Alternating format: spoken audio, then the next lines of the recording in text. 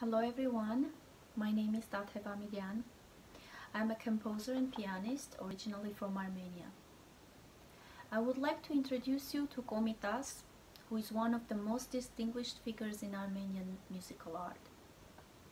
Komitas, whose given name is Soghomon, was an Armenian priest, composer, ethnomusicologist, singer, choirmaster, and teacher.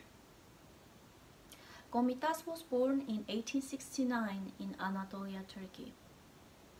Komitas is one of the first Armenian musicians who obtained professional training in Western classical music and used his training to build national music traditions.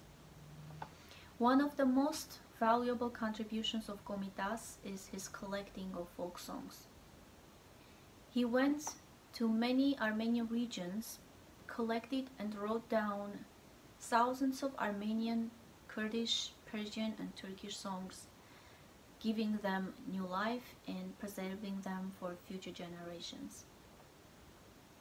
Komitas' detailed study on Armenian music put the foundation of Armenian musicology and established it on scientific basis. Besides his original compositions, Komitas also arranged folk songs for piano and choir, and he performed those choir arrangements with his own choir, aiming to promote Armenian music and to make it accessible to wider audiences. In April 1915, along with hundreds of Armenian intellectuals, Komitas was arrested and deported to prison camp by Ottoman government. Komitas witnessed the atrocities of Armenian Genocide, during which 1.5 million Armenians were killed by Ottoman Turks. Witnessing the death marches and the massacres of the Armenian people, Komitas experienced mental breakdown, and he spent the rest of his life in a psychiatric hospital in Paris.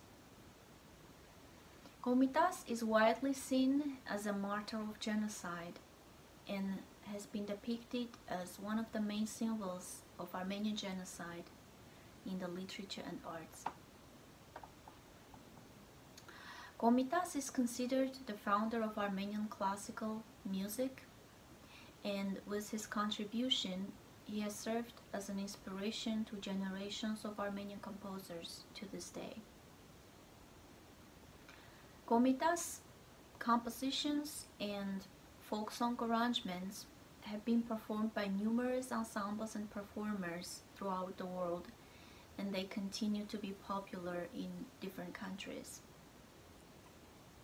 Honoring the memory of Komitas today, I would like also to remember all those people who have been forced to leave their homeland and separated from their loved ones and lost their dear ones.